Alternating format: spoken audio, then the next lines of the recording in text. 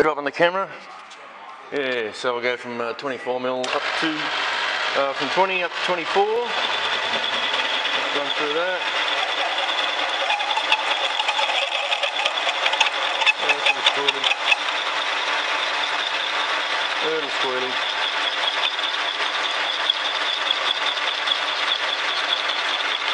Big gear head. You can't beat a gear head drill. Screw this belt shit. Worth it all day long. It's over, then we'll go up to 25 millimeters.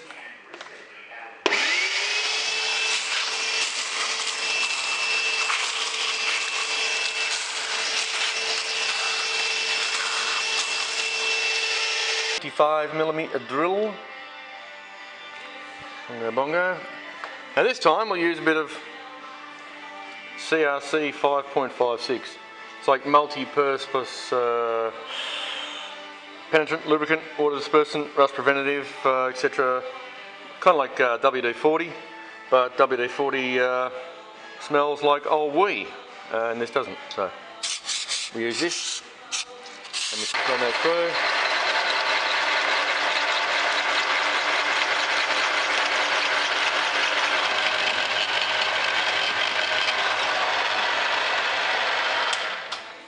Drill holes in there, we've got to put clearance holes in there, got to put counter bores for the heads, threads through the back, so we're going to run 5s through there, we're going to run 6.5s as clearances, and then about 12mm counter bore for the heads of the socket screws that are going to go on the top. And then we turn it around and we machine some off each side of this face a little, so that brings it down to a clamping size of 25mm tube, and there's a little bit of a gap so that we can pinch it down a little tighter. Yeah.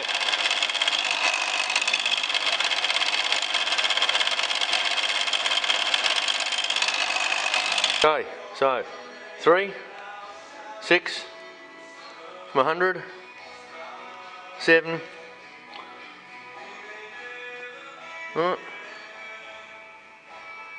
7.5. So we're in 7.5 again.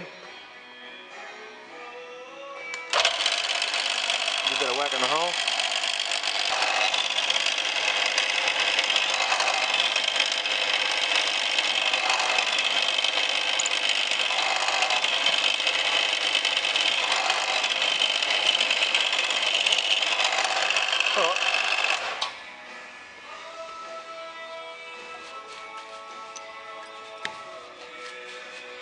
Is the holes for the thread sizes.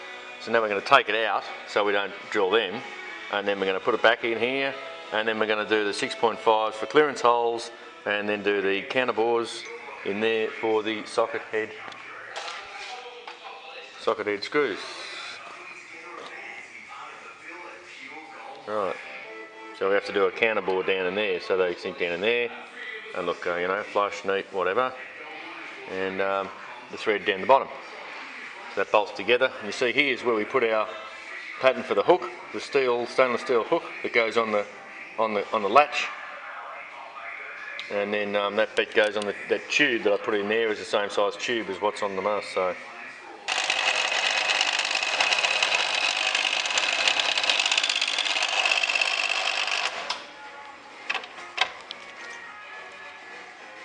yeah. Some counter bores for the fucking top, same size as the head.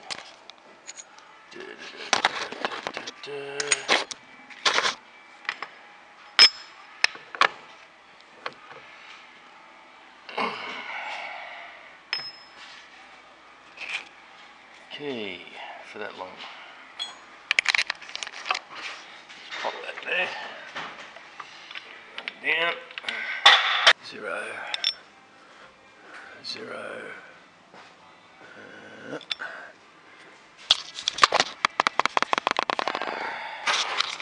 And down. 3.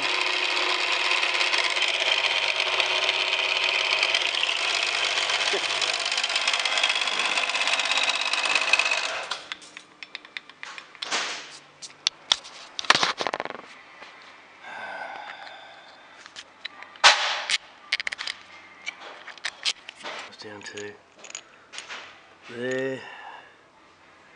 Good. Hold it together. Tube in. But tube loose. So we're going to machine across underside, top side, so we get some pinch space. Here we go.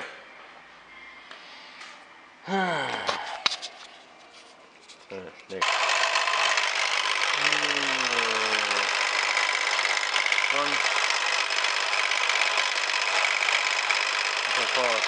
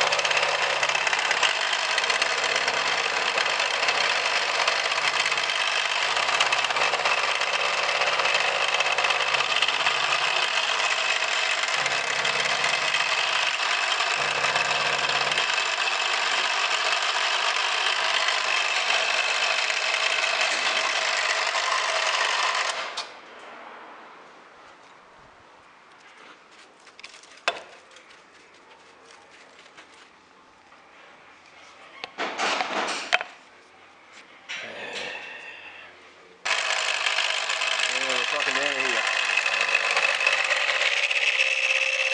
Get off there.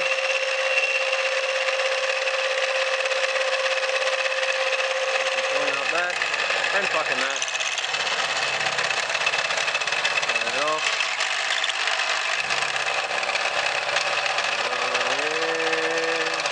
Oh, not quite. Oh well.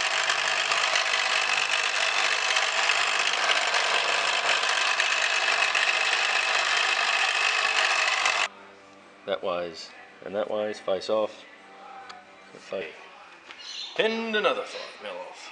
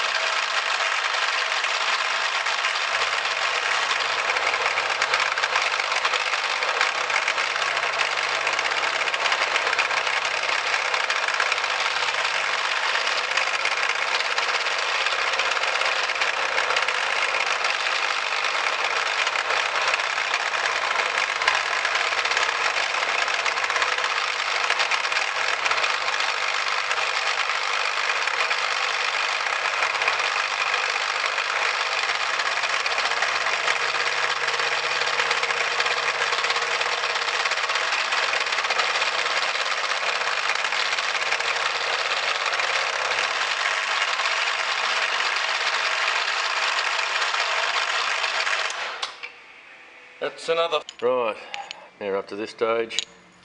Take a bit off the top, clean a bit up off the back.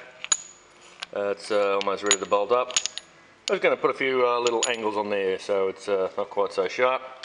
So we just get a bit of, yeah, about 45, bit of angle.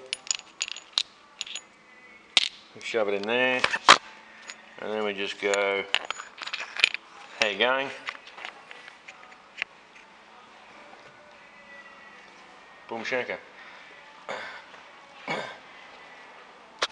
Yeah, little knock off the top. Oh yeah, come out there. Oh, we're going to go high enough. That'll do for a start.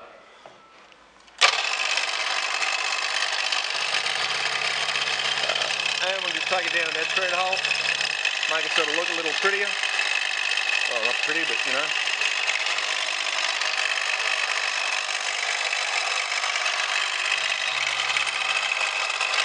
Right down to there. Right onto the edge, baby. That's it. Quick chamfer.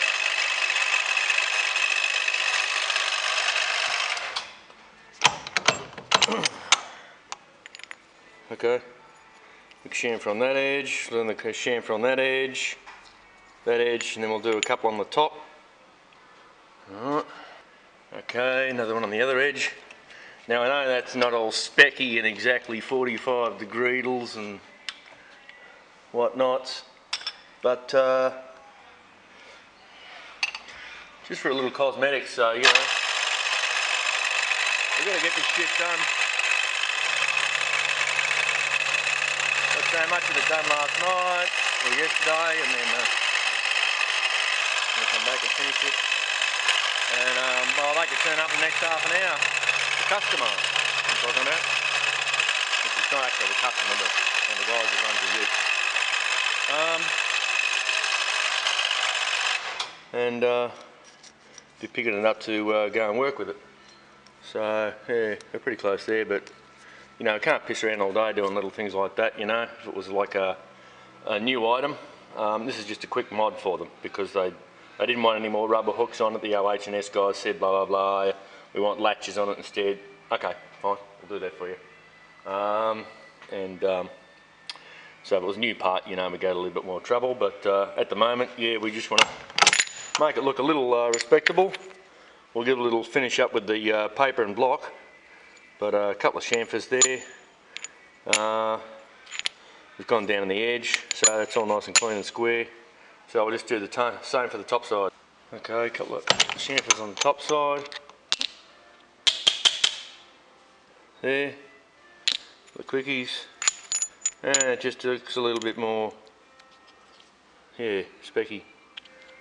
Okay, we'll get the dags off that, give it a rub with some wet and dry on a flat block, just clean up, and round those off. Yeah, I think I might knock a couple off the corners there, just for good luck. And then we'll bolt her up.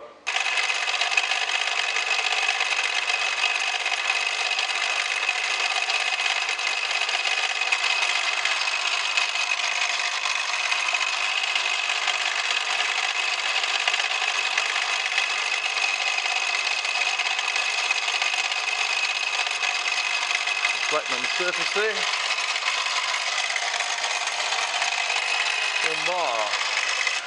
Righto. Okay. Give it a clean up in a moment here. We'll just give them a buff on the back. So I'm going to have to do this with two hands, otherwise I'll end up with a piece of metal in my face. Okay, we just buffed up with a little Eau Rouge. Just put a little bit of a polish on the stuff there. And now what we'll do is we'll use the old spray and wipe on there, and we'll give them a wash in water. The spray and wipe will take all the rouge out of the buff off the aluminium, and then it'll grow an oxide layer on a nice shiny surface, and it won't go quite as dull as aluminium generally does with a natural finish. Anyway, I'll just... Okay, we use this Ajax spray and wipe. So we just spray a bit of that on the alley parts. And then just wipe it in there, and all the rouge from the buff all comes out. Nice and easy. Just some general purpose, you know, kitchen cleaner. Don't have to get too tricky-diggy. You give that a bit of a rinse in the water.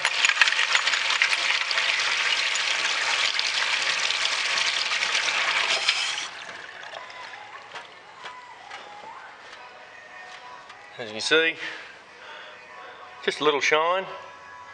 As I said, the oxide layer grows back. It doesn't go quite so dull. I don't know if you can see that. But yeah. Just a very slightness of blingness on there. Not too much, but just enough to make it look respect the barley. And yeah, and they're happy. Alright, let's bolt her on. Okay, that's what it is.